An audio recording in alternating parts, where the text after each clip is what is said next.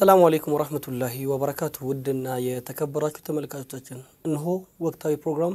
ساعتون تبقوا لأن أنت لما قرب زوجتنا تناكنال يزاريو وقتاوي بروجرام إنجراتشن أستاذ أبوبكر أحمد يا حزب مسلمو يا مفتي فلالاجي كوميتي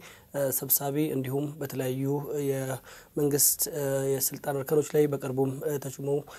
ስራ ወይ ማህበረሰቡን ያገለገሉ የሚገኙ ታላቁን ኡስታዛችንን ጋብዘናል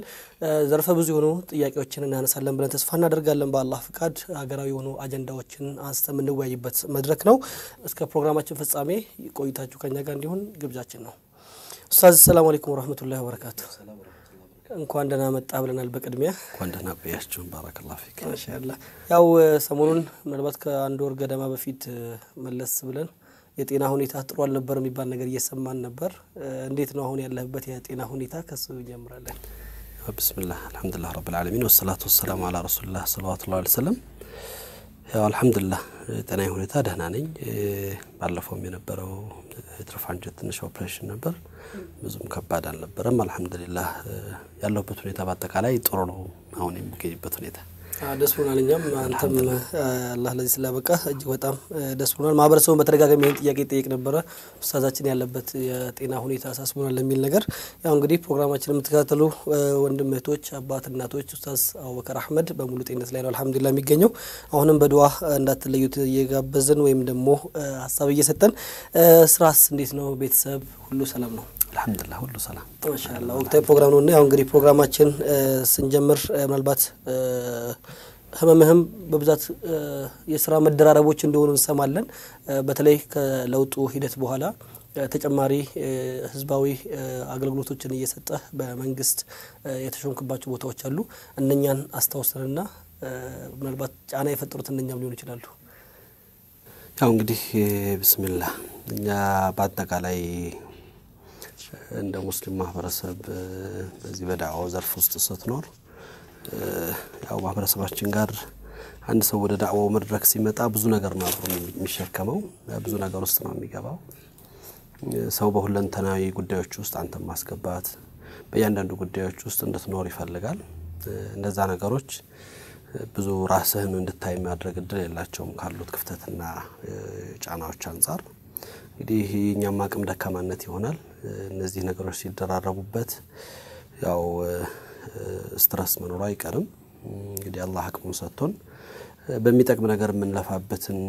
ሰራበት እድል እንዲሰጠን ነው በመንግስት ደረጃ ባለው የተባሉት ነገሮች እኔ ያው የመንግስት መዋቅር ወይም ደግሞ በቢሮ ኃላፊነት ወይም በፓርቲ ወክልና ውስጥ ሳይሆን መሰራው እኔ እንደ አንድ ማህበረሰብ የሃይማኖት ሰውና መምህር በተለያዩ መንግስት አቋቋማቸው ማህበረሰቡን ያግዛሉ ይጠቅማሉ ተብሎ የተደራጁ ነፃ ሆነን ነፃ አገልግሎትና ወይም ደግሞ እገዛ ልናገኝ ደርግ ምንችልባቸው ቦርዶች ውስጥ ነው ያለሁት ትንሽ ከባዱና እንትኑ ይሄ ማንነትና የወሰን ጉዳይ ኮሚሽን ነው እሱ ነው ትንሽ ከዛው ጫሉት የትረስት ፈንድ የአዲስ አበባ ትረስት ፈንድ የሀገር ውስጥ ትረስት ፈንድ ላይ ዛሬ ምክትል ሰብሳቢ ነኝ ታክስ አምባሳደር እንደዚሁ የኢቲቪ ቦርድ አለሁበት እነዚህ ናቸው እንግዲህ ያለሁበት በመንችላቸው ምናግዝባቸው እንደ ኃላፊነት ነፃ ሆነን የማንንም ወክልና ሳንይዝ ወይም ደግሞ የትኛውም ወገን የፖለቲካ አስተሳሰብ ሳንወክል በግል እንደ ማህበረሰብ ግልጋሎት ለማህበረሰቡ በሚጠቅሙ መልኩ አቅጣጫ ለመስጠት ለማገዝ ነው እንትኖቹ መደራረባቸው ከባድ ነው ባይሆን ብለህ ታስባለህ ግን ያው እንትኖቹ ስለመጡ የምንችላቸውን ያቅማችንን ለማገዝ ነው እየሞከርን ነው ጫናዎች ይኖራሉ እንግዲህ በመንችለው አቅም ተፍተፍን ላለን አይደለ በጣም ጥሩ ደስ ቢል ነው ምክንያቱም ከዚህ ቀደም ሙስሊም ማህበረሰብ በእንደዚህ አይነት ሂደቶች ላይ ተሳትፎን በዛም አልነበረም ያው እናንተ አሪያ የምትባሉ ግለሰቦች በዚህ መልኩ መሳተፋችሁ ጥሩ ነው ይያልኩኝ እስቲ እንደው መለስ ስለበልና ኢቢሲ ላይ ያው የቦርድ አባል ሆነሃል ከዚህ ቀደም ኢቢሲ የቦርድ አባል የነበሩ ሰዎች በተለያየ አጋጣሚ በስራዎቹ ላይ ስኬታማ እንዳልነበረና ቦርዶቹ እንብዛም አቅም የነበራችሁ አይደሉም አንተስ ከገባ በኋላ ቦርዱ እውነት አቅም አለው ወይ አው ኢቢሲ ቦርድ ላይ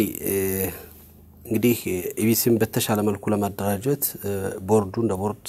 ኃላፊነት ይዞ ከተሾመ በኋላ እንቅስቃሴዎች የማድረግ ስራ አለ። ነገር ግን የሚገባውን ነገር ሰርቷል በያላምንም አሁን አዲሱን ቦርድ ያም የሆነበት ምክንያት ያው አብዛኞቹ የተለያየ ኃላፊነት ውስጥ ያሉ ሰዎች ከመሆናቸው አንፃር በተለያየ በመንግስት መዋቅር ውስጥ በሚኒስትር ደረጃ ያሉ ሰዎች አሉበት የምንገናኝባቸው ጊዜ ወሰን መሆኑ እነዛና መሰል ነገራቶች የሚፈልገውን ነገር እንደ ቦርድ ላንወጣ እንችላለን ብዬ አስባለሁ። ከዛው ግን በተቻለ መጠን የተሻለ አቅም ይዞ ወጥቶ ህዝባዊ መሰረት እንዲኖረው ህዝብን የሚያገለግልበት ትራክ ውስጥ እንዲገባ ለማድረግ የቻልነው ሙከራ አድርገናል። በተለያዩ ጊዜ ተሰብስበናል፣ የተለያዩ ሙከራዎችን አድርገናል። አሁንም ያው ነገር እንደቀጠለ ነው። ያ ነገር አለ የምንችለው ለማበርከት እየሞከርን ነው። አሁን ደግሞ ኢቢሲ ካነሳና ይቀር በቅርቡም ጋዜጠኞች እየለቀቁ እንደሆነ እየሰማን ነው። ቢላል ወርቁና ሌሎች 4 ጋዜጠኞችና አብዲ ከማልን ጨምረው ውጭ ቤሩበት እዛ የቀሩበት ድባብ አለ። ከዚህ ጋር በተያያዘም ምናልባት ጋዜጠኛ ቢላል ወርቁን ከዚህ ቀደም ኢንተርቪው ባረኩት ንግግር ላይ ያቀረበልኝ በተለይ የሞጣ ጉዳይ የተዘገበበት ሁኔታ ፍጹም እንዳሳዘነው ገልጾ ነበር ወደኛ ስንመጣ ማለት ነው። በዚህ ዙሪያ እንደ ቦርድ ቁጭ ብላችሁ ባለፈው ምክንያቱም ማህበረሰቡ በተለያየ አጋጣሚዎች ላይ ኢቢሲንም ሆነ ሌሎች ሚዲያዎችን ሲወቅስ ነበር። ኢቢሲ ደግሞ የህዝብ እንደመሆኑ መጠን ህዝቡ የኔን ጉዳይ አላንጸባረቀልኝም በሚል ወቀሳዎች አቅርቧል። ቦርዱስ በዚህ ዙሪያ ላይ ያለው ነገር ይኖራል? ተሰብስባችሁ ከሞጣው ክስተት በኋላ ቦርዱ በአጋጣሚ አልተሰበሰበም። እንዳልኩ አብዛኞቹ ቦርድ ውስጥ ያሉ ኃላፊዎች ወይም ቦርድ ውስጥ ያሉት ስብስቦች መንግስት ኃላፊዎች ናቸው። በተለያየ የተለያየ መንግስት ስልጣናዎች ምናምኖች በመኖራቸው በዛ ምክንያት መገናኘት አልተቻለም። ስላልተገናኘን የነበረውን ሂደት ለመገምገም ለማውራት በትክክል መሬት ላይ ምንድነው የነበረው የሚለው ለማየት እንደ ቦርድ አልቻልንም። የተከሰቱት ክስተቶች እንደማንኛውም ማህበረሰብ እንደ ሙስሊሙ ወገን ይሰማሃል መሆን አለበትም ብለህ ታምናለህ። ምክንያቱም አሁን በተለይ በዚህ ሰዓት ላይ ይሄ ለውጥ አየር በነፈሰበት ጊዜ ማህበረሰብን ሊጠቅሙ ነፃ ሆኖ ግልጋሎት ሊሰጡ ለሁሉም በኩል መንፈስ ሊያስተናግዱ እኔ አይደለም ቦርድ ሆንኩበትም ያልሆንኩበትም ቦታ ይሁን ሁሉም የሚዲያ ተቋማቶች ገለልተኛ ሆኖ የሁሉም ማህበረሰብ ኢትዮጵያ ሁሉ የኔ ነው ብሎ ሊያስባቸውና በአግባቡ የሚዲያውን ህግ በተጠበቀ መሰረት ማህበረሰብን ሊጠቅም በሚችል መልኩና የማህበረሰብን ድምጽ በማሰማት ላይ ኃላፊነታቸው መውጣት አለባቸው። ይሄ ጉዳይ ነገ ጧትም ቦርዱ በሚሰበሰብበት ጊዜ የሚነሳ መሰረታዊ ጥያቄ ነው። ሁላችንም ጥያቄ እናቀርባለን፣ መልስም እንሻለን። ያ ግዴታ ስለሆነ መመለስም አለበት ብለን ስለምናምን ከዛም ባለፈ ግን እንዳልኩ የኔ ቦርድ መሆን አለመሆንም ሳይሆን ሌሎቹ ሚዲያዎች አሉ ምንላቸው ሀገራችን ውስጥ ትልልቅ ሚዲያዎች ህዝባዊ መሰረት ያላቸው ጉዳዮች ላይ ያለንበት ጊዜ በጣም ስስ ነው፣ ሴንሲቲቭ ነው፣ ጥንቃቄ ይፈልጋል። ጥንቃቄዎቹ እንዳሉ ሆኖ ግን ፍትሃዊ የሆነ ዘገባ ለማህበረሰብ የተስተካከለ መረጃ መስጠት ለዚህ ነው ዛሬ ሶሻል ሚዲያው ላይ በተለያየ አይነት መልኩ ወሬዎች እንደፈለጉ ተገለባብጠው እንዲሄዱ ድል የሚሰጣቸው ሜዳው ላይ ያሉት ትልልቅ ተደራሽነት ያላቸው ሚዲያዎች አግባብና ፍትሃዊ ዘገባን ቢዘግቡ ያንንም ፍሬም መስጠትና የማስተካከል ትልቁ ሚና ይጫወታሉ። የተዘነጋ ያለ ነገር ይሄ ነው ብያስባለሁ። ሜዳው ከተለቀቀ ብዙ ነገር ከተበላሸ በኋላ መተህ ለማስተካከል የምትሞክረው ሙከራ አይጠቅምም። ማህበረሰብም ለመቀበልና ለመስማት ያለው ድል ጠባብ ነው የሚሆነው። እንደ ሚዲያ ፈጥነህ ተደራሽ መሆን ለማህበረሰብ በቅድሚያ መረጃን መስጠት ፍትሃዊ የሆኑ መረጃዎችና ተደራሽ የሆኑ ነገሮችን ማበርከት የሚዲያዎች ሚናና ኃላፊነት ነው ብያምናለሁ። ይሄ ኢቲቪም ሆነ ሌሎቹም ሚዲያዎች በዚህ መልኩ መሄድ አለባቸው። እንዲሄዱም ባገኘነው አጋጣሚዎች አስተያየት እንሰጣለን፣ ሐሳብ እናቀርባለን፣ እንሞግታለን። መሆንም ያለበት ያ ነው ብለን እናምናለን። በተለይ ጋዜጠኞች ወይም ደግሞ የሚዲያው ባለሙያዎች በዚህ ወቅት በዚህ ዘመን በዚህ ዛሬ ብዙ የለውጥ አየር ያሸተትን ባለንበትና ብዙ ነፃነት በተከፈተበት ጊዜ ላይ የሚዲያ ነፃነት ተነፍገው ወይም በሙያቸው ነፃ እንዳይሆኑ ተደርገው ከተገፉ በጣም ከባድ ነው። እሱ ማየት ስለሚፈልግ ማለት ነው። መሆን የለበትም፣ አግባብም አይደለም፣ ሊደረግም አይገባውም። ይሄንን ባማከለ መልኩ ስራዎች ሊሰሩ ይገባቸዋል። ኃላፊዎችም ይሄን መሰረት አድርገው ሊንቀሳቀሱ ይገባቸዋል የሚል መልእክት ነው ያለው። የሞጣን ክስተት ማሳታችን ካልቀረ የሞጣ ጉዳይ ጋር በተያያዘ ፈንድሬዚንግ ተካሂዷል። ፈንድሬዚንጉ ስኬታማ ነበር ወይ? ከዛስ ባሻገር ደግሞ ፈንድሬዚንጉ በማህበረሰቡ በአንተም ላይ የፈጸመብን ስሜት ያው እንግዲህ የሞጣ ክስተት ጋር ተያይዞ እንዳነሳው በሚዲያ በትክክልና ትክክለኛው ዘገባ ለማህበረሰቡ ደርሶ ፍትሃዊ የሆነ ነገር ሰዎች ምክንያቱም ዛሬ ላይ ስለ ፍትህና ስለ እኩልነት የሚጨነቁ ኢትዮጵያኖች በማንኛውም ወገን ላይ አላግባብ የሆኑ በደሎች ግፍ ሲደርሱ ሁሉም ሊቃወመው ሁሉም ያን ነገር ሊያወግዘውና በዚህ ጥፋት ላይ የተሳተፉ አካላቶችን ደግሞ ለህግ እንዲቀርቡ ሁሉም ኃላፊነቱን ሊወጣ የሚገባበት ሂደት ነው ያንን ነው በቀደም እንዳልኩት ሚዲያዎችም መሰል ሚናዎቻቸው ሞጣ እንግዲህ የደረሰው ክስተት ካለፉት እስከ ዛሬ ድረስ በዚህ 2 አመት ውስጥ ከደረሱብን የተለያዩ የመስጂድና ማህበረሰቡ ላይ ከደረሱት ኪሳራዎች እንደ ሙስሊም ማህበረሰብ ያው እንግዲህ ጉዳቱ በሁሉም ቤተ እምነቶች የጉዳት ደረጃው ከፍ ዝቅ ማለት ካልሆነ በስተቀር አማኞች ላይ ጉዳት ደርሷል አደጋ ደርሷል መደፈር የማይከባቸው እነዚህ የተቀደሱ ቦታዎች ለአደጋ ተጋልጠዋል በጣም በሚያስነውርና ከኢትዮጵያዊ ማንነት ባፈነገጠ እምነት አለው ተብሎ ከሚባል ማህበረሰብ የማይጠበቁ የሆኑ ተግባራቶች አስነዋሪ ተግባራቶች ተፈጽመዋል በማንም ይፈጸሙ ይሄን የፈጸመው ወንጀለኛ ነው ወንጀለኛ ደግሞ በህግ አግባብ ተጠይቆ ለህግ መቅረብ አለበት ሚላልኝ እንደመጀመሪያ ማሳሰቢያ ከዛ በመቀጠል ያው ለሞጣ ለማህበረሰብ ድጋፍ የተደረገበት እንቅስቃሴ እኔ በአጋጣሚ እንግዲህ የፈንድራይዚንግ ኮሚቴ ውስጥ ስላለሁበት ፈንድራይዚንግ ለናረክ ስንል ያው መጀመሪያ ማካባቢ ሲነሱ የነበሩት ባለሀብቶችን ጠርቶ ማነጋገር ቅድሚያ ሊሰጠው ይገባል የሚፈልገውን ገንዘብ እናገኛለን እንዳጋጣሚ እንደው የማህበረሰቡ ቁስል ከፍተኛ ስለነበር እኔ እዛ የማህበረሰብ አንድ አካል ነኝ የዛ ቁስል ህመሙ እኔም ጋር ነበር እኔ መሆን የለበትም ብዬ ነበር ኦልሞስት በዚህ ማህበረሰቡ ጋር ሙሉ ለሙሉ ወርዶ ሁሉም ማህበረሰብን ያሳተፈ መስጂዶችን መሰረት ያደረገ የገንዘብ ስብሰባ አካሄድ አለበት ብዬ አመንኩትም ለዛም ነበር ወደዛ አቅጣጫ እንዲሄድም ግፊት ሳረግ የነበረው ያ ስሜት የኔ ጉዳት የሌላው ማህበረሰብ ውስጥ ያለው ስሜት ተመሳሳይ ነው ብዬ ስለማምን ነው ያ ከመሆኑ አንፃር የተደረገው እንቅስቃሴ እንደ ኢትዮጵያ ሙስሊም እኔ ሐቂቃ አንገታችንን ቀና እንድንል ያደረገ ማህበረሰባችን ህያው መሆኑን አሁንም በዚህ ማህበረሰብ ላይ ተስፋ እንዳለ የሚያሳይ ለሀገሩ ተስፋ የሚሆን ማህበረሰብ ለችግሮች መፍትሄ መስጠት የሚችል ማህበረሰብ ጠንካራ የሆነ እንዲሁ ከወንድሞቹ ጎን የሚቆም ማህበረሰብና እንዲሁ አገር ላይ ችግር ቢፈጠር ይሄንን ተባብሮ መስመር ማስያዝ የሚችል ማህበረሰብ እንዳለን ያየንበት ጊዜ ነው ይሄ ትልቅ ስኬትና ትልቅ ተስፋ ነው በያምናለሁ ይሄንን በማየታችን ኮርተናል እንደኔ ማለት ነው የደፋነውን አንገት ቀና አድርገናል የተሰበረው ልብ ተጠግኗል ለማህበረሰባችንም ትልቅ ተስፋ የሚያሳይ ነገር ተፈጥሯል በያምናለሁ ይሄ በመሆኑ በጣም ደስተኛ ነኝ ምላሹ ትልቅ ነበር ሊመሰገን የሚገባው ህዝብ ነው ክብር ሊሰጠው የሚገባ ህዝብ ነው አላህ ህዝባችንን እንግዲህ የበለጠ ካደጋ ጠብቆ ከእንደዚህ አይነት ልብን ከሚሰብሩ ማህበረሰብን ከሚያሸባቅቁ በአገራቸው ላይ ተስፋ ከሚያሳጡ ጉዳቶች ሁሉ ጊዜ አላህ ጠብቆን የበለጠ ለሀገራችን ልማት እድገትና ብልጽግና በጋራ እንዳገር ምንሰራበትና ተከብረን ምንኖርበት ሀገር እንድትሆን እመኛለሁ ከዛ ውጭ ግን በተከሰተው ነገር ላይ የነበረው ምላሽ የሄደበት ሂደትና ያደረገው አስተዋጽኦ ግን ወዳር የሌለው ነው አሁንም የሚያሳየው ከዚህ በላይ መስራት የሚችል ማህበረሰብ እንዳለን ነው እንቅስቃሴዎቻችን የሰራ ነው ስራና የተደረገው ምላሽ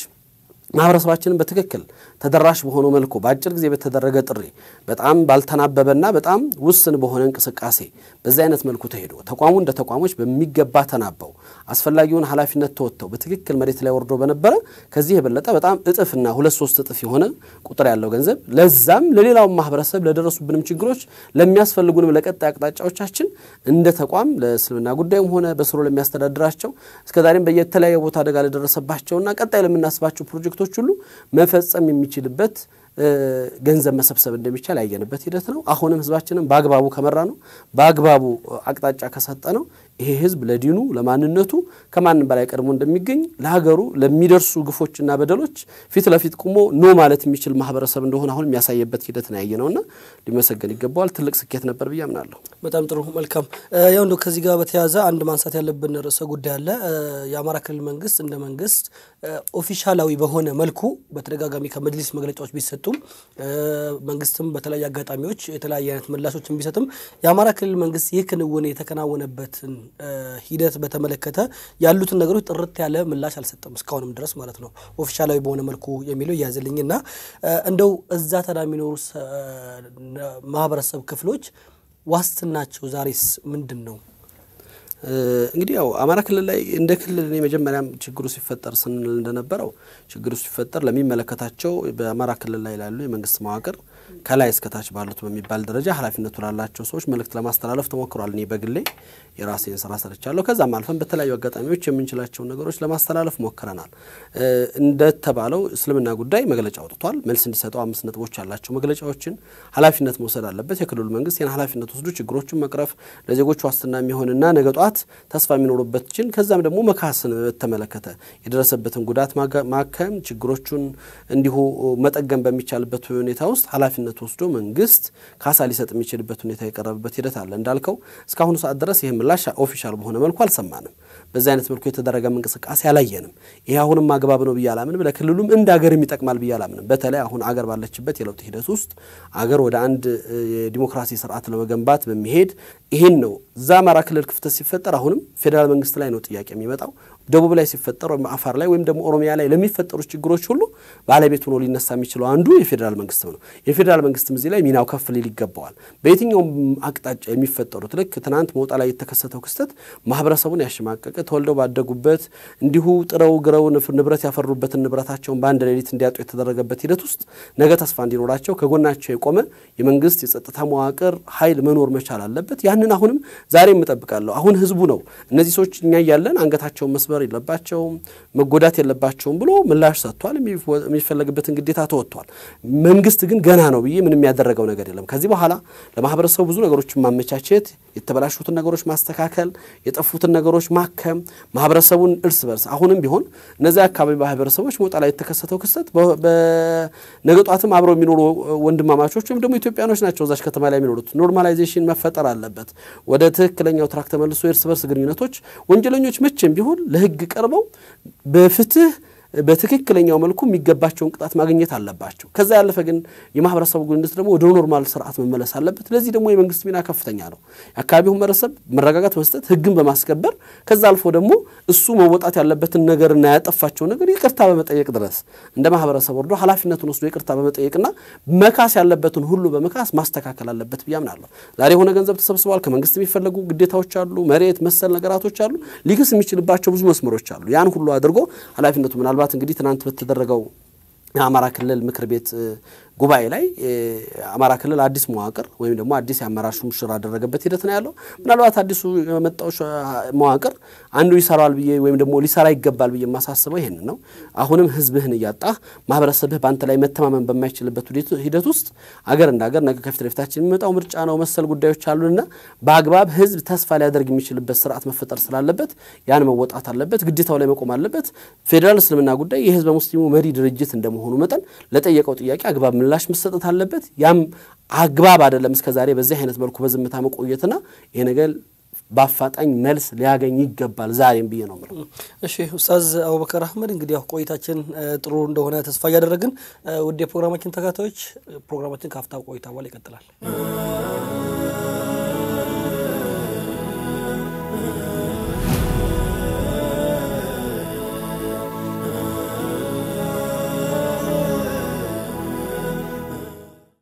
ውድ የፕሮግራማችን ተካታዮች ካፍታ ቆይታ በኋላ ተመልሰን መተናል ኡስታዝ አቡበከር ያው ጥያቄዎቻችን ይቀጥላሉ ከአማራ ክልል ውስጥ ይወጣ እንደበለና መፍትሄ አፈላላጊ ኮሚቴው ባለፈው ወራት ውስጥ ወደ ስራ የገባበትን መግለጫዎችን በተለያዩ ድረገጾች ያወጣበት ሁኔታ አለ እንደው ከስር ከተፈታችሁን በአጠቃላይ ሰሞኑን ባለው ሁኔታ ላይ ከመጅሊሱ ስራ ውጪ መፍትሄ አፈላላጊ ኮሚቴ ሰራቸው ወይም ደግሞ ሊሰራቸው ያቀደው ነገር ካለ እሷን ትንሽ እንበል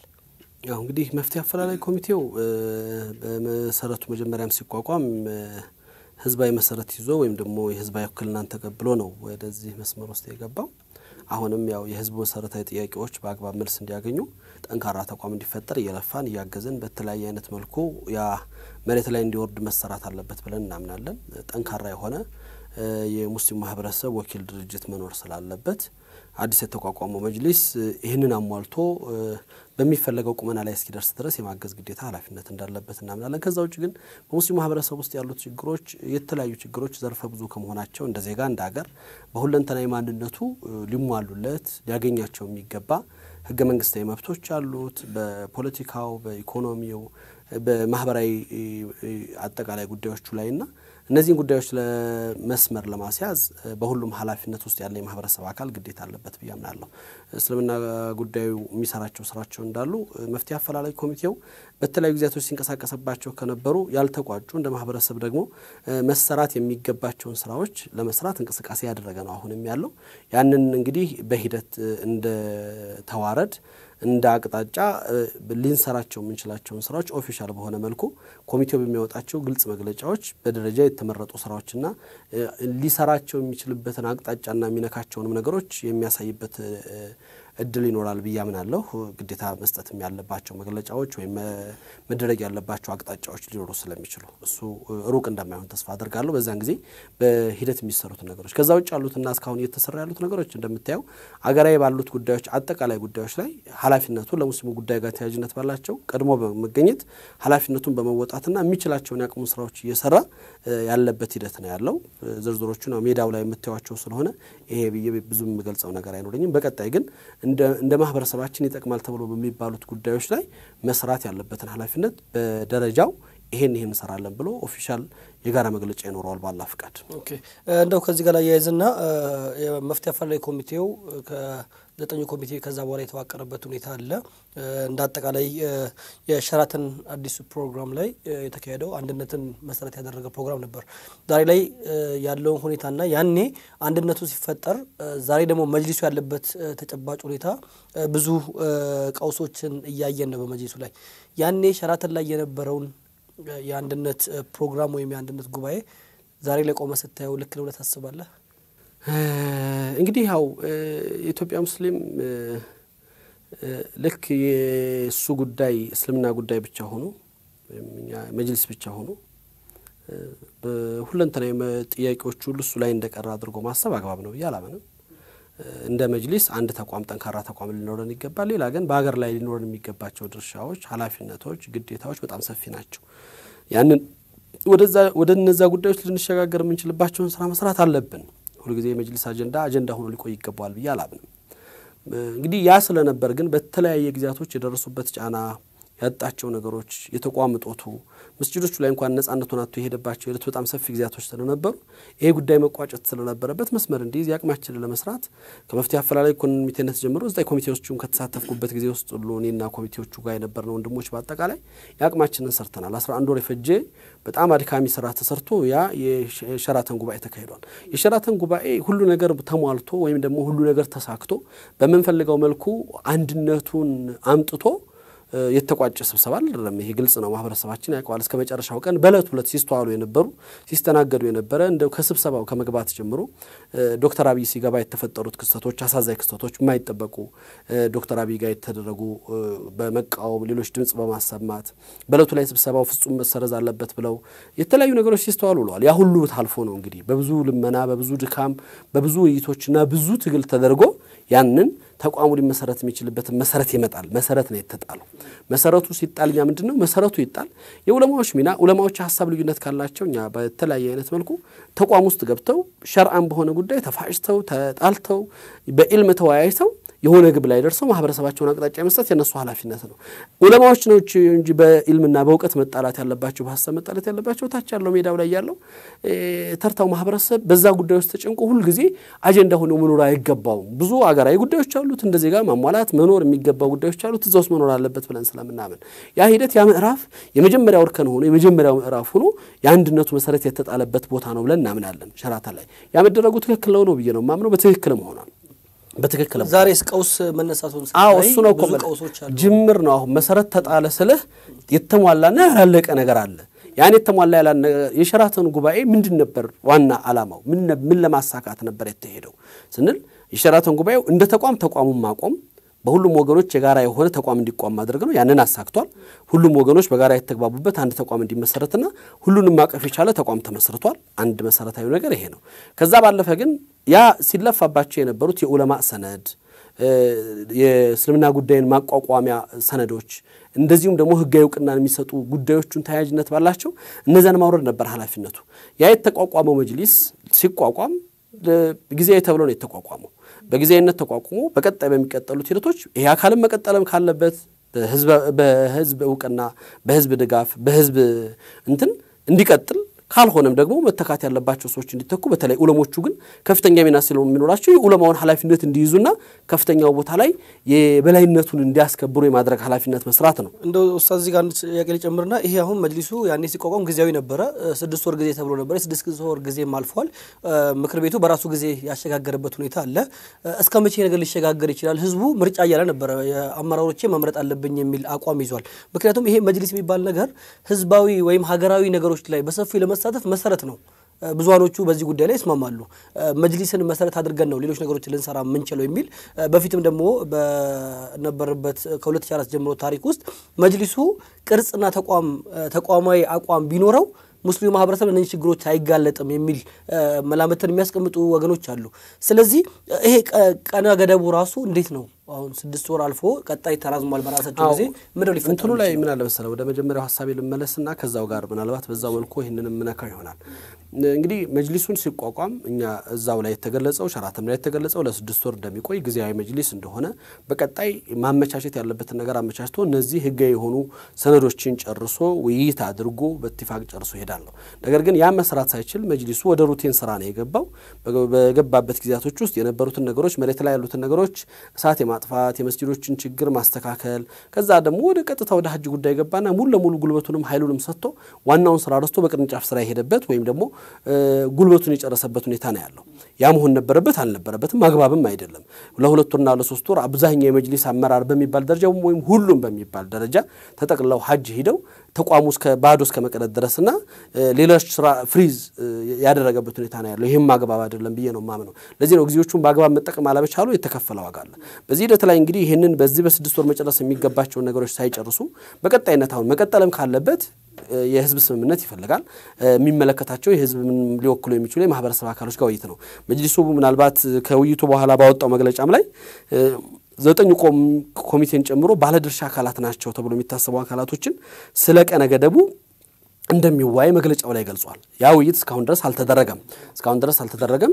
በአጋጣሚ ትናንት በነበረን ስብሰባ ይሄ ጉዳይ ሲነሳ ነበር ይሄን ጉዳይ ተነስቷል አሁን ውይይት ይኖርናል እንደ 9 ኮሚቴም ሌሎችም የሚመለከታቸው አካላት ያን ተወያይቶ ማስተካከል ስለሚፈልግ አሁንም ምንድነው መሆን አለበት በየማምነው ምርጫ የሚባለውን ነገር ውስጥም ለመግባት ወይም ሌሎች አማራጮችንም ለመከተል በግልጽ መግባባት የሚፈልግ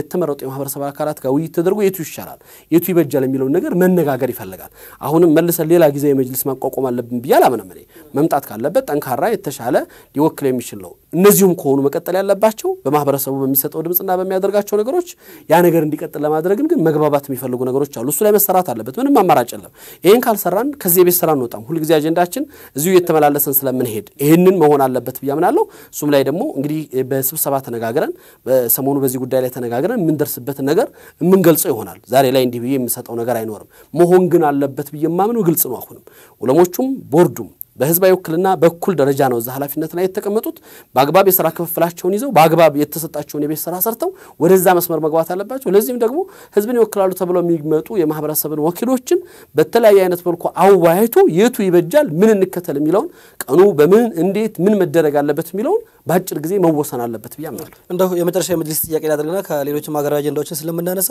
ሰሞኑን አዲስ አበባ መጅሊስ በተለይ የፌደራል መጅሊስ ጫና አድርጎብኛል ብሎ ተደጋጋሚ ደብዳቤዎችን አስገብታል ብሎ አሁን ይፋዊ ደብዳቤ ወጥቷል ይሄ ጉዳይስ እንዴት መፈታት አለበት አው እኔ አዲስ አበባ መጅሊስም ሆነ አሁን እንግዲህ መሰረቱ ያው ከላይ ያለው ነገር መስተካከል አልቻለም ተቋሙ እንደ ተቋም በትክክለኛ የተመሰረተበትን መሰረት አስተካክሎ መሄድ ካልቻለ አዲስ አበባ ጋር ይሁን ሌሎችም ጋር በተለያዩ ግዚያቶች ጋር ሊፈጠሩ የሚችሉ ችግሮች ይኖራሉ ያለ መርካት መግባባት አለመቻል እነዚህ ናቸው ምክንያቱም ፍሬም የለም በትክክል ያስቀመጥነውን ያ ይሰራል ተብሎ የመጅሊሱ ዋና መተዳደሪያና እንዲሁም ደግሞ በዑለማው ሰነድ ላይ ውይይት ተደርጎበት አቅጣጫ ተይዞበት ይሄን የመጨረሻው ሰነድ ተብሎ የበሰለ ሰነድ ወጥቶ አቅጣጫ ሲቀመጥ ያቅጣጫ ሁሉ ጊዜ መሪ ይሆናል ያ መሪ በለለበት ሁኔታ ሁሉም በዘፈቀደ ያለውን ሐላፊነትና ድርሻ የስልጣን ተዋረድ እንኳን ባለማወቅ ሁሉም እንደፈለገ ሊንቀሳቀስ ይችላል እሱ እስልምና ለመጥቀም ነው ያ የሚፈጠረው ግን ክፍተት ግጭትን ያመጣል በሚኖራቸው የሥራ ሐላፊነት ግጭቶች ይፈጠራሉ አለመግባባቶች ይከሰታሉ እነዚህ አለመግባባቶች ተከስተው ሜዳ ላይ ድረስ ወጥተው በመግለጫ እስከመስጠት ደረጃ መሄድ ነበረባቸው መቋጨት ነበረባቸው የተወሰኑትን ችግሮች እናቃቸዋለን እንዲፈቱም ወይም ደግሞ አቅጣጫ እንዲይዙም በፌደራል መጅሊስና በአዲስ አበባ መጅሊስ መካከል ያሉትን ነገሮች እንዲሁ በኦሮሚያና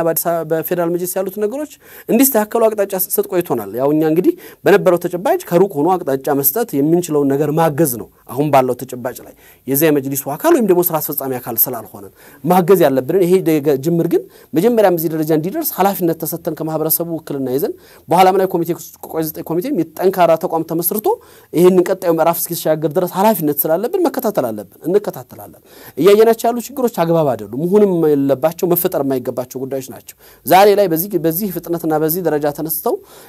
ይሄ የሙስሊም ማህበረሰብ አንድነት የተቋቋመው መጅሊስ ሊያፈርስና አደጋ ላይ ሊጥል በሚችል ሁኔታ መግለጫ መስጠት አለበት ያላምንም መሆን አልነበረበት እዛ የሚደርስ ነገር መኖር አልነበረበት ሁሉም ያለውን ሐላፊነት አውቆ በአግባብ ሊወጣና አንዱ ለአንዱ እንቅፋት ሳይሆን አንዱ አጋዥ እንጂ አንዱ እንቅፋትና አንዱ ስጋት ሆኖ መታየት አለበት ያላምንም ያ ነገር ባለመሆኑ ነው ይሄ ዋጋ እየተከፈለ ያለው አሁንም በፍጥነት ወደዛው ትራክ ተመልሶ ወደ መሰረቱ ተመልሶ መስተካከል አለበት ነው ማምነው ከዚህ ሽኩቻ መወጣት አለበት ከዚህ የሆኑ የሚደረጉ እንቅስቃሴዎች መወጣት አለበት ቁጭ ብሎ ተነጋግሮ ችግሮቻቸው መፍታት አለባቸው ነው ማምነው እነሱ መፍታት ከቻሉ ይፍቱ ካልፈቱ ግን ባለድርሻው አካል በዚህ ጉዳይ እንዲገባ ተደርጎ ቁጭ ብሎ መፈታት አለበት ለምን ወደ ዋናውና ያ ያሰብነው ነገር ማቋቋም እስክንችል ድረስ እናመሰግናለን ኡስታዝ አቡበከር አህመድ እንደው ወደ ሀገራዊ ጉዳይ መለስ ስላደርግና ከመጅሊስ ርዕሰ ጉዳይ ወጥቼ ጠቅላይ ሚኒስትር ዶክተር አብይ አህመድ ወደ ስልጣን ከመጡ በኋላ የለውጥ ጊዜያት ተብሎ ነው ማህበረሰቡ ጋር የሚነገረውና ይሄን የለውጥ ጊዜ እንዴት አየው ያው እንግዲህ ጠቅላይ ሚኒስትር አብይ አህመድ ከመጡ በኋላ በትክክል ለውጥ አለ አው ለውጥ አለ ነው የምለውኒ ትክክለኛ ለውጥ አለ ለውጡ ግን እንቅፋቶች አሉት የተለያዩ አደጋዎች ተቀርጠውበታል ለውጡ በስጋትም በተስፋም ውስጥ ነው ያለው ጠቅላይ ሚኒስትር አብይ አህመድ ሊመሰገኑ የሚገባቸው በጣም ብዙ ጉዳዮችን ሰርተዋል እንደ ሀገር ወይም ደግሞ እንደ ማህበረሰብ ማለት ትናንት ከነበርንበት ማንነት አንፃርና ከነበረው ተጨባጭ አንፃር የተለወጡ ነገሮች ብዙ ናቸው ያንን ሳናመሰግን ወይም ደግሞ የተፈጠረውን አየርና መልካም ጊዜ እነዚህ ዛሬ የፈጠሩት አየር እንኳን ይሄ ጊዜ ይሄ አየር መፈጠሩን እንትን አፕሪሺየት ሳናደርግ ማለፍ አለብን ብያላምንም እንደ ሙስሊምም ግዴታችንም ስለሆነ ኸይሩን የታየውን እዚሁ በእኛው ጉዳዮች ላይ እንኳን በጋራ መዋየት የምንችልባቸው መድረኮች ድሎች ኃላፊነቶች ሁላችንም እንንወጣ ተቀራርበ መስራት የተቻለበት አየር ከመሆኑ አንፃር መነጋገር የሚችል መንግስት መጥቷል ይነስም ይብዛም አፈጻጸሙ ላይ ምን ደርሷል ምንድነው የሚለው ነገር በእያንዳንዱ ጉዳይ ላይ መነጋገር የሚችል መንግስት ወይም ደግሞ ማዳመጥ አለብኝ የሚል መንግስት የመጣበት ሂደት ነው ያለው ምን ድረስ ነው የሚለው ነገር ያው የተለያየ ጥያቄ ሊኖረን ይችላል ለውጡ በዚህ ሂደት ውስጥ ነው ያለው በመሐከልም ግን ይሄ ለውጥ ያው እንግዲህ ራሱ ስጋት አለበት ያው ደግሞ ተስፋም አለው የትኛው ያመዝናል ለሚለው እንግዲህ አብረን ማየት ያለብን ነገሮች እንዳሉ ይሰማኛል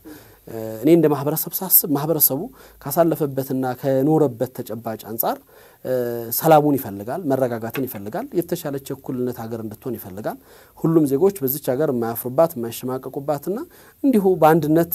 ሀገራችን ነው ብለው አምነውባት እኔ ኢትዮጵያኖች ምናልባት ለመጀመሪያ ጊዜ ነው አይደለም ዜግነቱን የቀየረው ኢትዮጵያዊ ሳይቀር ሀገሬ ኢትዮጵያ እያለ ሁሉም ይሄ ለውጥ መጣ ብሎ በአንድነት ኢትዮጵያዊ መሆኑን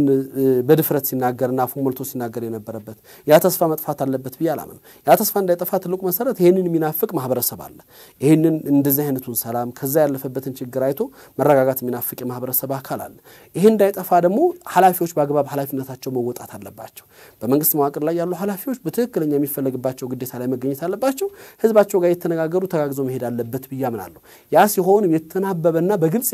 እንዲሁ መደማመጥ የቻለ ሂደት ሲኖር ነው ውጤት የሚመጣው ያ ካልሆነ አሁንም ዋጋ እንደማንከፍል ምንም ማረጋገጫ አለ ብሎ ማለት ይከብዳል እንደው ይሄ ለውጥ ስጋትም አለው ስኬቶችንም ያያየን ያለንበት ተጨባጭ ነው ያለው ነገር ግን ስጋቶች ተመዝነዋል የሚሉ ወገኖች አሉ በተለያየ ቦታዎች ላይ አሁን ላይ የተነሱ ያሉ ችግሮች እናንተም እንደ አንድ ፍለፊት ህዝቡን እንደሚመራ አካል እነኚህን ስጋቶች የመንግስት መዋቅር ውስጥ ያሉ ግለሰቦችም ያጥፉት ሌሎችም ያጥፉት ችግሮች እየበዙ እየመጡ ነው እነኚህ ችግሮች በፍጥነት መረጋጋትና አቅጣጫቸው ወደ ቀድሞ ወይም ደግሞ ከለውጥ በኋላ ወደ መጣው አየር መመለስ አለባቸው የሚዲያው ነጻነትም እንደበፊቱ ላይሆን ይችላል እየቀነሰን የመጣው የሚሉ አሉ የሰዎች ላይ የሚደርሰው ሰባዊ ቀውሶች እየከበረ ነው የሚሉ ሰዎች አሉና ከዚህ አንፃር እንደው መንግስትስ ምድረው የሚጠበቅበት ኃላፊነት ያው እንዳልከው ስጋት ይሄ አለ የሚለው ነገር ምንም የሚያጠይቅ ነገር እኮ አይደለም አገሪቱ ላይ ግልጽ የሆነ ነው ሰው በማንነቱ ተረጋግቶ መኖር ያልቻለባቸው ሁኔታዎች በጣም አሉ በየቦታው መፈናቀሉ መገደሉ ክብር የሚጥሱ ነገሮች መፈጠራቸው ቤት ንብረት መውደሙ ቤተ እምነቶች ሳይቀሩ የተከበሩ ቦታዎች በሚያሳዝን ሁኔታ እየተደፈሩ ያለበት ሂደት ነው ያለው እነዚህ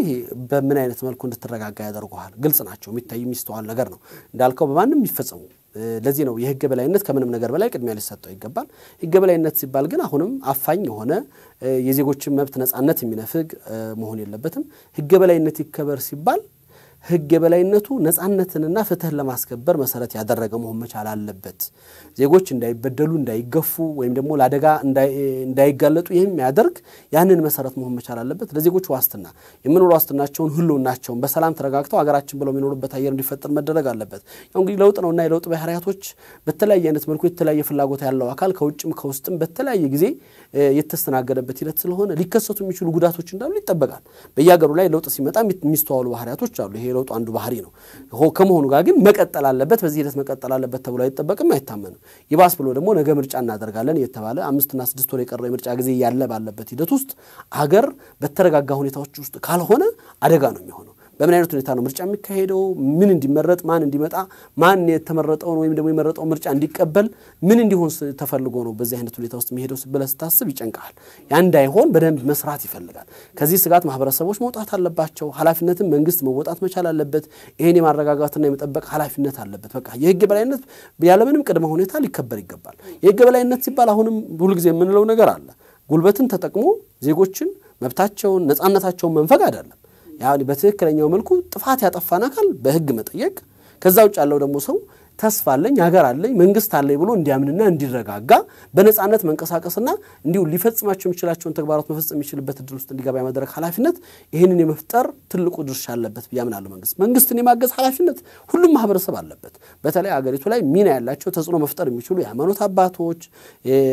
ምሁራኖችና ተሰሚነት ያላቸው የማህበረሰብ ወኪሎች ይሄንን ኃላፊነት ከመንግስት ጎን ቆመው መንግስትን ማስገድደው በእንደዚህ አይነት ጫና ውስጥ መክተትና በትክክል ኃላፊነቱ እንዲወጣ የማድረግ ስራ መሰራት አለበት መታገዝም አለበት በያምናለው ካልሆነ ስጋቱ ያመዝናል እንኳን አይደለም ምርጫ አገር እንዳገር ለመቀጠል የምትችልበት ሂደቱን በጣም የሚያሳስብ ይሆናል ብዬ አስባለሁ እንደው ከዚህ ጋር አንድ ሐሳብ ላንሳና ስጋቶቹ የበዙ ነው የሚል ነገር በተለይ ደግሞ አሁን ቀደም አንተ እንደገለጽከው ምርጫ አለ ከፊት ለፊታችን ይሄ ምርጫ ስኬታማ ሆኖ እንዲያልፍ ምናልባት በዚህ አጋጣሚ ማስተላለፍ ያለብን መልእክት ካለ ለሃይማኖት አባቶች ለማህበረሰቡ መንግስትም ፓርቲኩላርሊ ወይም ደግሞ በከፊል ከምርጫው ጋር በተያያዘ ጠንከር ያለ መልእክት ምናልባት የምታስተላልፈው ነገር ካለ ያው እንግዲህ የምርጫው ሂደት እንደተባለው እንግዲህ በቅርቡም የዛሬ ሳምንትም በተደረገው ስብሰባ ላይ ምርጫ ቦርድ ባወጣው ስብሰባ ላይ ያው የምርጫው ሂደት በተባለበት ጊዜ ገደብ ነሐሴ መጨረሻ ላይ እንደሚካሄድና አስፈላጊውን ዝግጅት እንዳደረገ ዛሬ ስብሰባ ላይ በአጋጣሚ ተገኝቼ ነበር ተገልጿል የሚቀጥል እንደሆነ ታውቋል ስለዚህ መሰራት ያለበት ስራ ግን ጎን ለጎን በአግባብ ሊሰራ ይገባል የሚል መልእክት አለኝ እዛ መድረክ ላይ ይሄን መልእክት አስተላልፌያለሁ ምንድነው መሆን ያለበት እንደ ሁሉም ማህበረሰብ እኔ በመጀመሪያ እኔ ፖለቲከኞች እንደው በጠረጴዛ ዙሪያ ሊግባቡ ይገባቸዋል ቁጭ ብለው መነጋገር አለባቸው በግልጽ መተማመን የሚገባቸው ጉዳይ አለ ይሄን ምርጫ በምን ሁኔታ እንዲፈጠርና ምን ሆኖ ይዞ እንዲመጣ ነው የሚፈልጉትና መግባባትስ ያለባቸው ምን ላይ ነው የሚለው ነገር ላይ የጋራ መግባባት እንዲኖራቸው ማድረግ መተማመን አለባቸው ነገ አንዱ ሊቀበል በሚችልበት ሂደት ውስጥ ወይም ደግሞ እኔ ካልመጣው እኔ ካላሸነፍኩ የኔ ድምጽ ካልተሰማ እኔ ካልሆንኩ ሀገር ሁና አትቀጥልም የሚል ሐሳብ በተለያየ አይነት መልኩ በሚስተናገድበት ሁኔታ ላይ ምርጫን አድርጎ ምን ለማምጣት ነው የሚፈልገው የሚለው ነገር ያሳስባል ምርጫ የዲሞክራሲ ስርዓት መገለጫ ነው ተብሎ ከታሰበ እንደዛም ደግሞ ዜጎች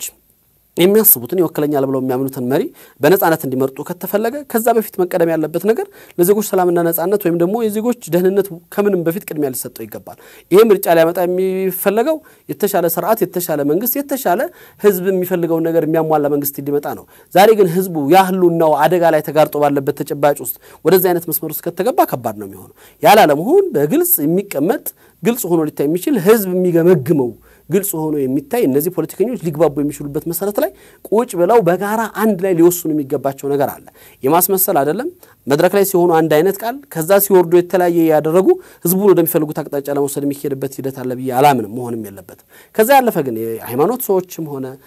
ማህበረሰቡ ላይ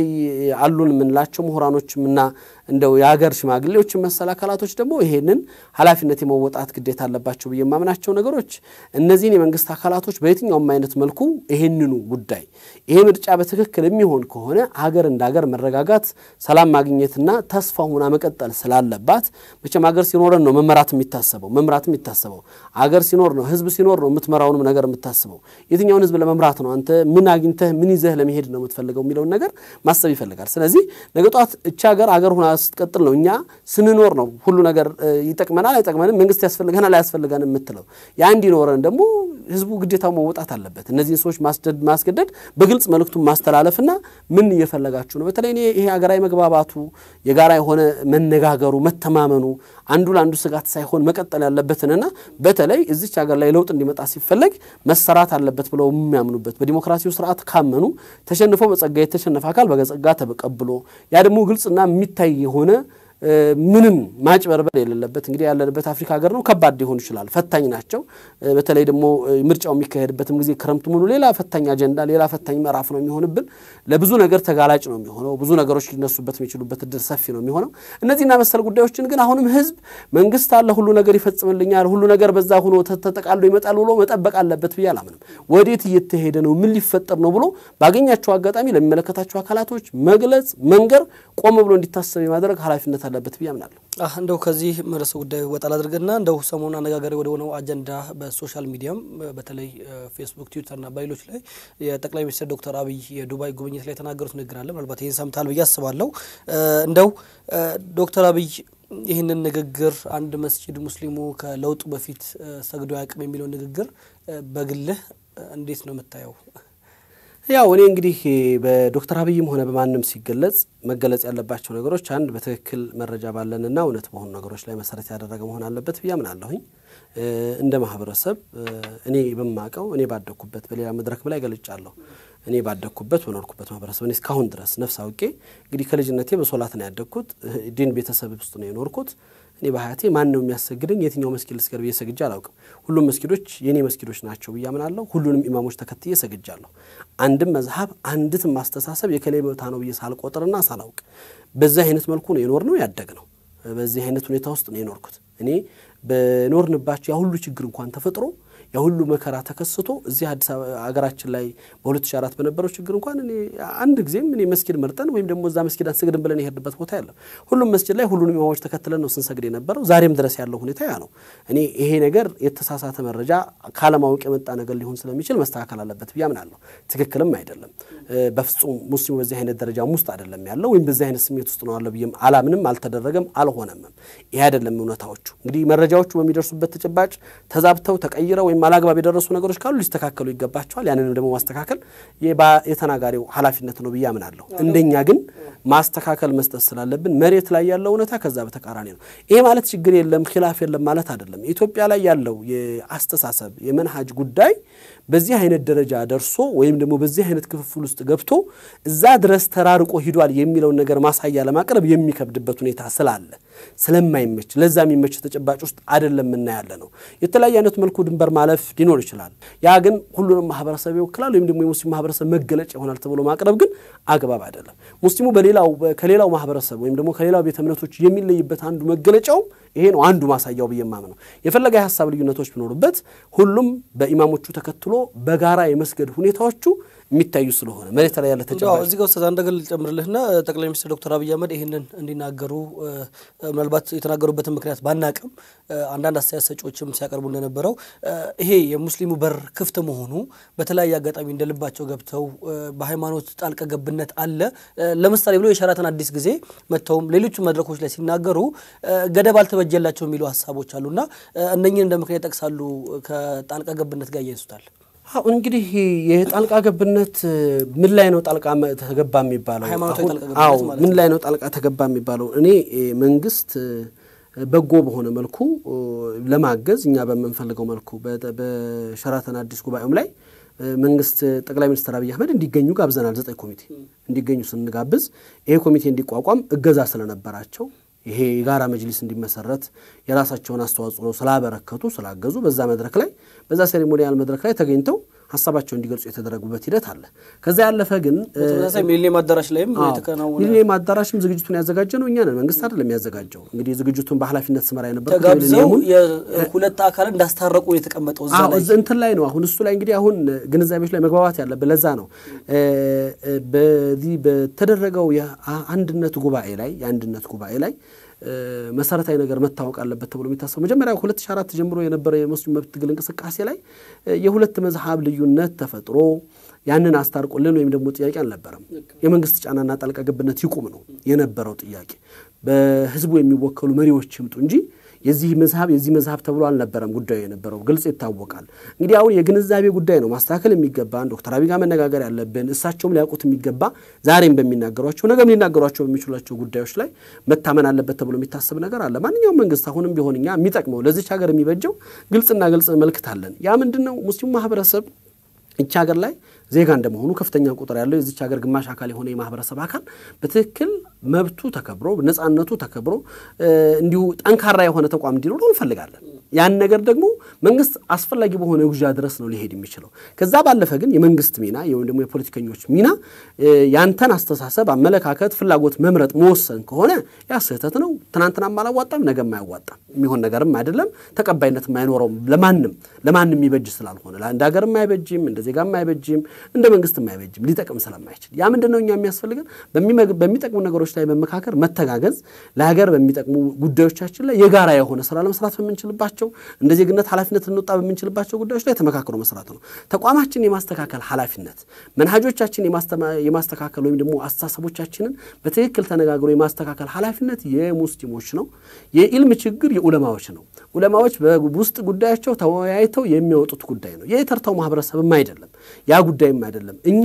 እነዚህ ኢማሞች ናቸው አይደለም ዛሬ እዚህ መጅልስ ላይ ተቀመጡ ሰዎች አንዱ ካንዱ ጋር ትናንትና ቢሆን በነበሩት 10-15 ዓመታት ከነበረባቸው ውጫዊ ጫና ያንን የጋራ አንድነት መጅልስ ለማቋቋም ከ1990 ጀምሮ ሙፍቲና ዶክተር ሲንቀሳቀሱ በጋራ ነበር የሚንቀሳቀሱት በጋራ ነበር የሚሰግዱት በጋራ ነበር የሚጓዙት በጋራ ነበር የሚሄዱት በወቅቱ የነበረው የደህንነት ጣልቃ ገብነት እጅህን አቁም አንድነት የሚባል ነገር አቁሙ ተብለን ተዛዝ እስኪመጣ ድረስ ጥሩ ደረጃ ለመድረስ ሂደን ነበር ችግሩ የኛ ችግር አልነበረም ብለው የገለጹበት ሂደት አለ እንደው ላውጣ ከዚህ ሐሳብ ማለት ይሄው ሐሳብ እንዳለ ሆኖ ግን ምናልባት እናንተም እንደ መፍትሄ አፈላላይ ኮሚቴ ተሰብሳቢ እንደሆነ መጅሊሱም እንደ መጅሊስ እነኚህን ነገሮች ለማስቆም የተነሳው ርዕሰ ጉዳይ በጣም ማህበረሰቡን የሚያነጋግርና ያነጋገረም ያለ ነው ምናልባት በመንግስትም ላይ ጥቁር ጥላሸት የጣለ ነው ብዬ ነው እንደኔ ያሰብኩትና መንግስት በይፋ ይቅርታ እንዲጠይቅ ፎርማል የሆነ አካሄዶችን ለምን አይለመደም እንትኖቹ ላይ ምንድነው መጀመሪያ የኛ የራሳችን የተቋማችን መሰረት በትክክለኛው መቆም ያለበት ቦታ ላይ መቆም አለበት ብያምናለሁ ጠንካራ ተቋም የበለጠ መደራጀት ያለበት ነገር በአግባቡ ተደራጅቶ ነው ሌሎችን ጉዳዮች ማሰብ ይቻላል እንደዚህ አይነት ነገሮቻችንን እኛ የሌላን ይቅርታ የሌላን የተለያየ አስተያየት አይደለም እንፈልገው እኛ ያለንበት ማንነት ሰዎች እንዲያስተካክሉ የሚያደርጋቸው ምናልባት ለነዚህ አይነት ነገሮች ጋባዥ የሆነ ነገር እኛ ሰተን ከሆነ እኛ አስተቀብለንስ ከሆነ እኛ ላይ የተስተዋሉ የተንጸባረቁ ነገሮች ለዛ መገለጫ ሆኖ ከሆነ እኔ አሁን ውጫዊ አካሉን ወይም ደግሞ መንግስትን አይደለም በዚህ ጉዳይ ሞክሰው የሚጠይቀው ምክንያቱም መንግስት በትክክለኛ ማንነቱ ስለ እስላምና ስለ ሙስሊም ማህበረሰብ ስላለበት ተጨባጭ ትክክለኛው ግንዛቤና ትክክለኛው መረጃ ካለበት ጠንካራ ከሆነው ተቋምና ወይም ደግሞ ይሄ ሊወክል ከሚችል መንግስት በትክክል ኮሙኒኬት ከሚያደርገው አማካሪ ሊሆን ይገባል ብያምናለሁ ያንን ካላወቅ ወይም ደግሞ መታማከረውና መረጃ መተወስድበት ቦታ ምንጭ የተሳሳተ ከሆነ ከዛም አልፎ ደግሞ ይሄ ተቋም በትክክል ይሄን ኃላፊነቱን ካልተወጣ ይሄ ነገር መፈጠሩ አይገርምም ስለዚህ መጀመሪያ መስተካከል አለበት ብያምናለሁ ከሌሎቹ ጋር መሄድ የለብንም የራሳችንን ተቋም በአግባቡ በትክክል ካስተካከልን በኋላ ስለሌሎች ውጫዊ ነገሮች ምን ወቅስበት ምን ጠይቅበት ኃላፊነት እንዲወጡ ምን አደርግበት ምን እናሳይበት ይመጣል እኛ በትክክል መቆም ያለብን ቦታ አቁመን ከዛ በኋላ ሌሎቹ መጠየቅ እንችላለን ነው ማለት እሺ አመሰግናለሁ እንደው ወደ መጨረሻችን ላይ የደረስን ያለነውና ሰሞኑን በቅርብ ጊዜያት ከማህበረ ቅዱሳን ጋር በተለይ እናንተም እንደ ኮሚቴም እንደ ግለሰብም እያደረጋችሁ የነበራችሁት ውይይት አለ እነኛ ውይይቶች አላማቸው ምን ነበር ግባቸው ስኬታማ ሆነዋል ወይ እንግዲህ በነበረው በሁለት ወገን ኢኒሺዬቲቭ የተያዘ በሙስሊሙና ከክርስቲያን ወገኖች ወንድሞች ጋር የተደረገ ውይይቶች ነበሩ ውይይቶቹ 6-7 ወር ዘልቀዋል ወይም ደግሞ ወደ አመት እየተጠጋቸው ነው ያሉት እንግዲህ ሰኔ ላይ የተጀመረው ውይይት ነው እነዚህ ውይይቶች ያው በተወሰነ ቁጥር ባላቸው ከሙስሊም ማህበረሰብ ዳዕዋው ላይ የተወሰነ ኃላፊነት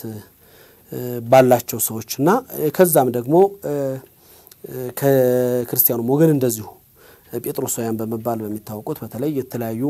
ማህበራቶችን በውስጡ ሰብስቦ የያዘ ጴጥሮሳውያን ህብረት የሚባል አለ በጴጥሮሳውያን ህብረት ነው ከክርስቲያን ወገኖች ጋር የመጣው ዋናውና መሰረታዊ ነገር በነበረው ሂደት ውስጥ በተለይ እየደረሱ የነበሩት አደጋዎች በየቦታው የሚነሱትና የሚባሉት መዳም ላይ ሶሻል ሚዲያው ላይ የሚጮሁት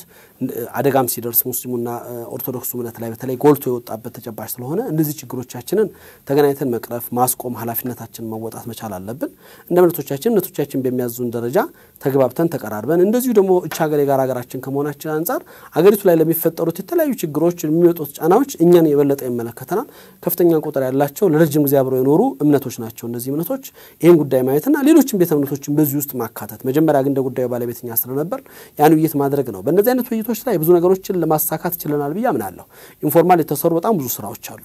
ጉዳያችንን ያሳደግን ቁጥር እየጨመረን የሚመለከታቸውን ባለድርሻ አካላቶችን ሁሉ ያመጣን ከዛም አልፎ መጅሊሱና ሲኖዶሱ በቀጥታ እንዲወያዩ አቅጣጫ የሰጠንበትና እንዲናገሩ ያደረግንበት ነው ከዛም ባለፈ ግን በሁሉም ማህበረሰብ ወክልና ያላቸው ተጽዕኖ የሚፈጥሩ ዱዓቶችን ጨምረን ለመንቀሳቀስ ይሄድን የነበርንበት ሂደት ነበር ያ ሂደት ያለ ነው እንግዲህ በተለያየ ሁኔታ አደጋዎች እየበዙ ነገሮቹ አቅጣጫ እየሳቱ ሄደው ትንሽ መነጋገሪያ ጊዜዎቻችንን እነዚህ ይቅርታ ጉዳዮችን በማስተካከል ላይ ቢዚ እንድንሆን የሆንበት ሁኔታ የተፈጠረው ከዛ ባለፈ ግን እኔ በተወሰነ ደረጃ መነጋገር ይችላልናል ብጅታዎችን ቀርፈናል ብዙ በአንዱ ላንዱ የነበረው እይታ መልከታ ወይም የገነባቸው የሳላቸው ስዕል አንዱን የሚያይበት መነጽር ወይም ደግሞ በራሱ ቀጥ ተነስቶ እንዲሁ ለሌላው የሰጠው ሲያሜና ያስቀመጠበት ቦታ ያንን በደንብ መተዋወቅ ይችላልናል በያምናለሁ የመተዋወቂያ ስራ ነው ስንሰራ የነበረው ማንንን ምንድነን ምን እናስባለን እምነታችን ምን ያዘናል ምን ይከለክለናል ከናንተ ጋር ያለው ምንድነው የሚባባሉት ነገሮች መጀመሪያ መሰረታዊ ስራዎች ስለነበሩ በተለይ እዛ ኮሚቴ ላይ ያለን ውስን ሰዎች 7 ምንጠጋ 7 ከሁለቱም ቤተ እምነቶች የነበርን ሰዎች የበለጠ መቀራረብ የበለጠ መተዋወቅ የበለጠ ማንነት ለማንነት ግልጽ መሆን ከዛ አልፎን ነው እንግዲህ በተለያየ ቦታ በሚፈጠሩ ችግሮች በግልጽ ስልክ በመደዋወል ኃላፊነት ሰድ እንቅስቃሴ በማድረግ አንዱ ማንኛውም ወገን ላይ አደጋ እንዳይደርስ የመስራቱን ስራ የሰራንባቸው ሂደቶች አሉ ከኛም አልፎ ደግሞ እንግዲህ ስራዎች ከኛ በመፍጠን ያልቻሉ ጉዳዮች በመኖራቸው ከኛ እየቀደሙ የተከሰቱ አደጋዎች አሉ አዎ እነዚህን ክስተቶች አሁንም ለማከም አሁንም የሚበጀውና የሚመጣው ስምናችን ምሩህ አድርጎ ያስቀመጠው እንግዲህ ያህል ኪታብ ተዓላ ኢላ ከለመቲን ሰዋኢን በይነና ወበይነኩም ነው በመንግባባባቸው ነገሮች ላይ ለመነጋገር ነው እንቀራረብ በሚል መርህ ያለን ሰዎች ነን መዋየት የእምነታችን መርህ ነው ግዴታ ነው ተገናኝተን ተቀራርበን ችግሮችን ለመፍታት በጋራ ለመስራት በተለይ ደግሞ አንድ ሀገር ውስጥ የምንኖር ዜጎች እንደመሆናችን መጠን እቺ ሀገር የጋራ ሀገራችን ናት የሚደርስባት ጉዳት ህመም አደጋ ችግር ሁላችንም ነው የሚነካው አንዱን ቤት አቃጥሎ ሌላውን ቤት አይተውም ስለዚህ ይሄን እንዴት በጋራ እንከላከል እምነቶቻችን በጋራ ተከባብረን እንዴት እንድንቀጥል እዚች ሀገር ላይ ሊጠቅመን የሚችለው ነገር አንዱን ዕውቅና ሰጥቶ አንዱን አክብሮ ማንንም የተከበረባት ሀገር እንድትሆን ነው ለዚህም ሲባል ይሄ ሁለቱ ቤተ እምነቶች ብቻ ሳይሆን በሌላው እምነትም ያሉ ክርስቲያና በተለያዩ ብራንቾቹ በፕሮቴስታንቱም ሌሎች አካላቶች ጋር ውይይት የተጀመረበት ሂደት አለ እነዛንም ጨምሮ አገሪቱ ላይ ባሉ ቤተ እምነቶች ቁጭ ብሎ ተነጋግሮ ዋቀፈናው ሌላው ሁሉም እየተነጋገረ ቁጭ ብሎ ምንድነው የሚበጀን እንደ እምነት እዚህ ሀገር ላይ አማኝ ህዝብ ነው የሚባል ማህበረሰብ ነው ያለው አማኝ ህዝብ ግን በሌሎች የተዘወረ የተመራ ከኛ ውጭ ሆነ ጉዳዮቻችን ላይ አገር እየተተራመሰች ነው ያለችው እንዴት እምነት ያለው ማህበረሰብ አለ ከተባለ ይሄን ነገር መፍጠር አልቻልንም እነዚህ ፖለቲከኞች ሊያዳምጡ እንዲገባቸው እንዴት ማድረግ አልቻልንም መስራት አለብን ነው እነዚህና መሰል ጉዳዮች ነው አጀንዳችን አድርገን ይዘን እንዲሁ ለመወያ የሚጠቅሙን ሰነዶችን ቀርጸን ስንንቀሳቀስ የነበረው ይሄድንበት ጥሩ ሂደት አለ አሁንም ግን መቀጠል አለበት ለመቀጠልም ፕሮግራሞች ይዘናል በጣም ጥሩ እንደው የመጨረሻ ጥያቄ ላድርግና ሙስሊሙ ማህበረሰብ ቀደም ሲል አንተም እንደገለጽከው ከመጅሊስ ላይ መጅሊስ መሰረታዊ ነገር እንደሆነ ተማምነናል ከዚህ በኋላ በፖለቲካዊ ኢኮኖሚያዊና በሌሎች ዘርፎች ላይ በተለይ የፖለቲካው እርከን ላይ ወይ ምዕራፍ ላይ ባይተዋርነት አለና እንዴት አድርጎ ነው በዚህ ላይ በሰፊው መሰማራት ወይ መስራት የሚችለው የሚለውን ምክርን ሰተን ፕሮግራማችን አዎ እኔ በአጠቃላይ እንግዲህ እቺ አገሪቱ የጋራ ሀገራችን ናት ኢትዮጵያኖች ናት ኢትዮጵያኖች ከሆነ ደግሞ ሁላችንም በዚህ ሀገር ላይ እኩል ድርሻ ነው ያለን አንዱ ልጅ ሌላው እንግዲህ ልጅ አይደለም ለአንዱ እናት ለሌላው እንጀራ እናት አይደለችም እቺ የጋራ እናታችን ናት ኢትዮጵያ ከተባለች እናት ናት እንግዲህ እኛ ደግሞ ልጆች ነን ነው የምንባለው ባሎች አይደለንም የሚያግባቡን ነገሮች ሊኖሩ ይገባቸዋል ለሁላችንም እኩል የሆነ ነገር ሊኖራት ይገባል ያ መሰረታዊ ጉዳይ ነው ከዚህ አንፃር በአገሪቱ ውስጥ በሚኖሩ በሁለንተናዊ ጉዳዮች ውስጥ እንደዚህ ግነት የጋራ ድርሻችንን መወጣት የጋራ ኃላፊነታችን ላይ መቆም በፖለቲካውም ላይ ጠንካራ ተሳታፊ መሆን ፖለቲካው የአቅም መፈተኛ ወይም ደግሞ አቅም ያላቸው ሰዎች መተወኛ መድረክ እንጂ መሆን ያለበት ብሔር ቀለም እምነትና መሰል ጉዳዮች የዚህ አጀንዳ መሆን አለባቸው በያላምን ያ መሆን የለበትም ያ እንዳልሆነ ካመንን ዲሞክራሲ ስርዓት እኩልነት አለ ብለን ካመንን ያ ጊዜ እንዲመጣ ምናፍቅ ከሆነ በእያንዳንዱ ጉዳዮች ውስጥ የኔ ድርሻ ነው የኔ ባለቤትነት ነው ማንንም የሚፈቅድልኝ ማንንም የሚከለክለኝ ነገር መኖር አለበት በየማመን የለብኝ ተሳትፎ በዛ ልክ መሆን መቻል አለበት ሙስሊሙ ባለው ዕውቀትና መጠን አገሩን መገልገል አገሩን መጠበቅ የዚህችን ሀገር አንድነትና ክብር እድገትና ብልጽግና ማየት መቻል አለበት ያን ደግሞ በመሳተፍ ነው ሊያመጣ የሚችለው በሁሉም መልኩ ባመነበት የፖለቲካ ሲስተምና ስርዓት ውስጥ ተሳትፎ ገብቶ ድርሻውን ሊወጣ ኃላፊነቱን ሊቆም ጥያቄውን